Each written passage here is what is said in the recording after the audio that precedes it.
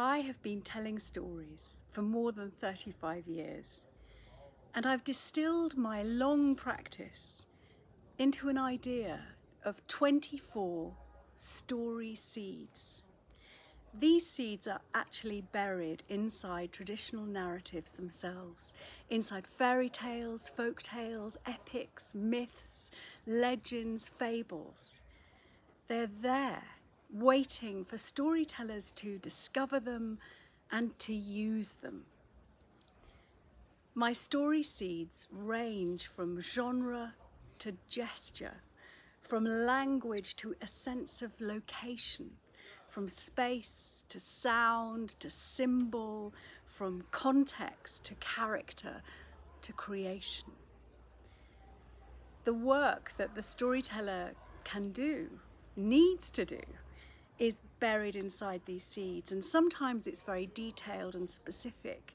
So it might be exploring how language is used in a formulaic way in fairy tales, for instance, and with repeating threes, with runs, with beginnings and endings. Or it might be more expressive, looking at how the storyteller can use space and use their body in space in a way that will help the audience actually see the images inside the story. Now, inside each of these 24 seeds are all the other seeds.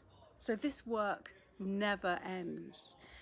But you could take one of the seeds, genre for instance, which is my first seed, and it is the first seed for a reason, because I think genre is a key to all the other seeds.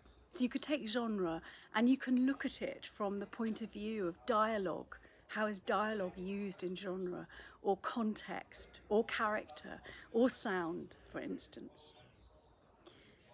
I am running a course which is exploring some of the 24 seeds. It will be happening in London in the last weekend of October, and it is called The Archaeology of a Story.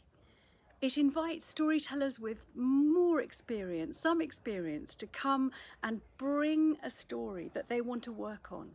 And together we will excavate this story, we will dig into it, and we will find some of these seeds. And together we will explore how we can make these seeds grow.